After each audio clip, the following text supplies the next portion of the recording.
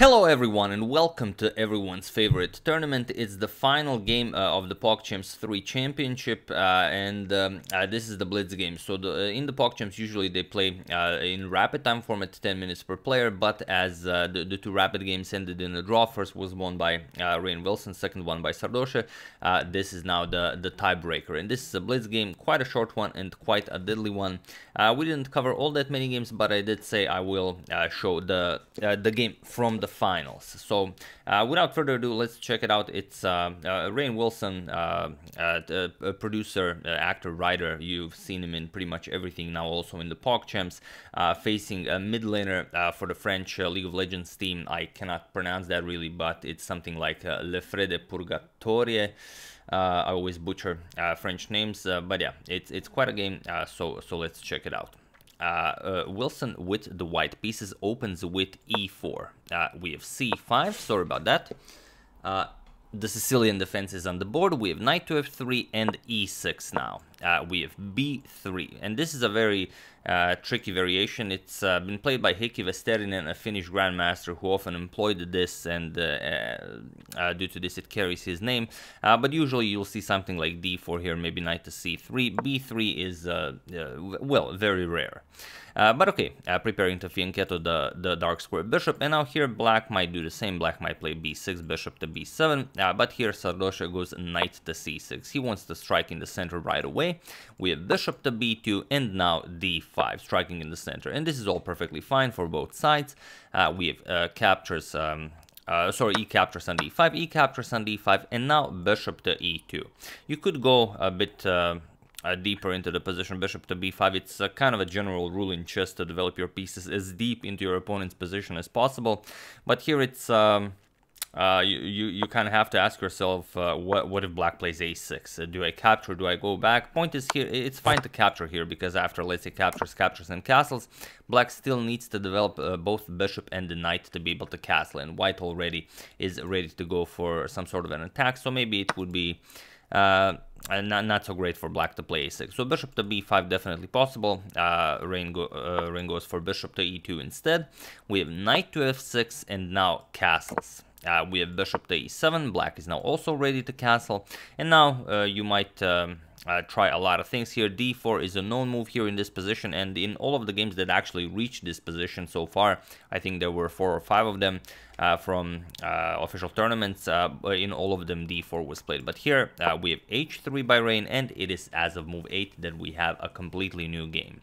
So let's see what happens. We have castles by black, and now bishop to b5, and here you see that the bishop never really had anything to do on e2, because you don't really need both h3 move and bishop to e2 move. You don't really care about bishop g4 since your bishop is already on e2.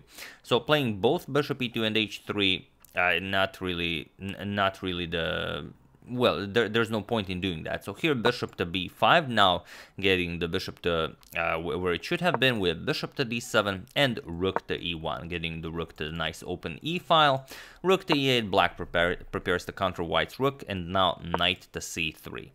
So what do you play here? Here you might go d4, and the position is basically screaming for d4, but here black first goes for a6, challenges white's light square bishop.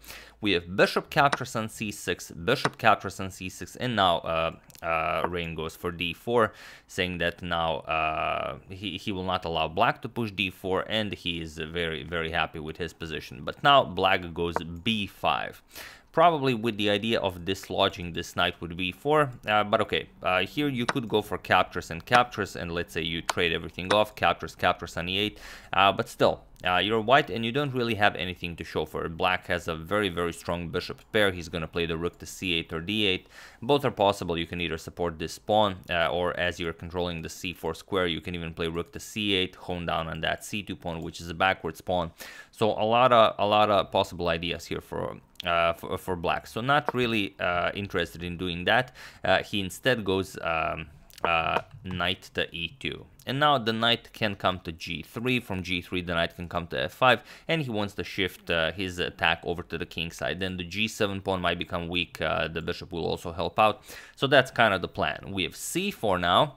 c4 is one of those weird moves that are actually playable, because you want to keep this dark square bishop closed. You do not want to allow white to capture this and open up this diagonal. So c4 definitely makes sense here. We have knight to f4, abandoning the plan of going knight to g3 and to f5, so knight to f4 instead, and now comes bishop to d6, putting pressure on the knight here. So queen to d2, defending that knight on f4, also connecting rooks. This is something you always want to do to finish development, and black needs to do the same, and black does it with tempo. Queen to c7, and now the rooks are connected, and the knight on f4 is under attack. Although here knight to e4 was also incredibly strong. It's a beautiful square for the knight, attacks the queen on d2, so this was definitely the way to go. But okay, queen to c7 first, putting pressure on the knight here, and now knight to e5, and this is now a monster knight here. Nothing can dislodge it. It's very well defended by the pawn, by the rook, by the bishop on b2,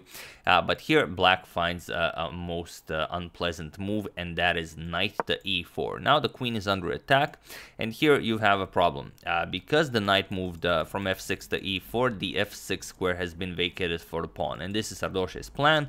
We have queen to e3, and now the absolute best move for black is f6, and this is what is played, f6. And now if you move the knight, then of course the bishop, the knight on f4 hangs, so knight captures on c6 was played, and here black actually recaptured on c6. However, bishop captures was the way to go. It seems like it's just the same, because after, let's say, queen f3, if you capture the knight, then the bishop falls as well. Problem for white is that black has this bishop to d2 move, attacking the rook, and now you have to decide. You're either going to try and save the rook with something like rook e2, then black wins the knight on c6, then black is up a piece, and black is completely winning. So instead of going for this, we have queen captures on c6, and now white is still able to keep on fighting. White plays queen to f3 now, probably with ideas of just getting the queen out of the e-file from the rook, and maybe also shifting the queen to the attack. But here again, you can play c3, you can close off this dark square bishop completely, or you can go queen to c7, is what sardoche played. He goes after this knight on f4, so the knight is under attack twice. And here we have a really awesome move by white, and that is knight captures on d5. It's a very strong move. It attacks the queen here, also removes the defender of the knight, so the knight can now be captured. But here is where things start to go wrong. Here white has 1 minute on the clock, whereas black has 3 minutes on the clock. And here we reach the position from the thumbnail. Bishop to h2 check was played. Now one move wins the game for white, one move loses the game for white. So feel free to pause the video. What would you play here while I give you a couple of seconds?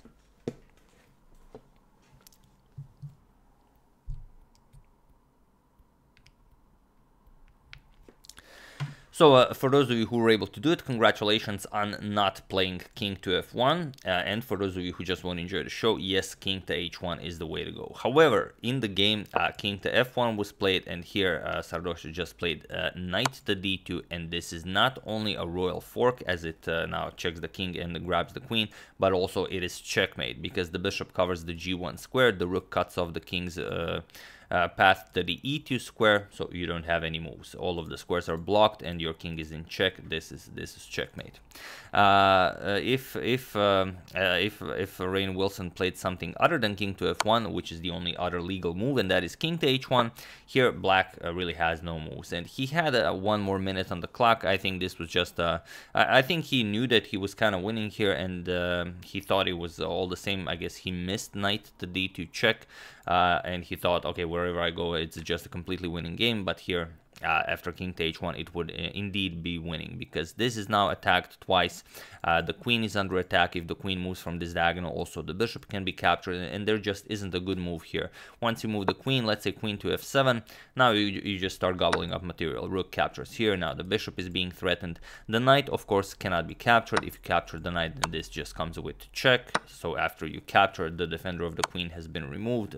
Just queen captures on d5 with check, and this is now completely winning for white. So yeah, after this knight to d2 checkmate, the game was over, and the entire tournament goes to Andréas Honnet, also known as Sardoche, and he is the winner of the Pogchamps 3 tournament.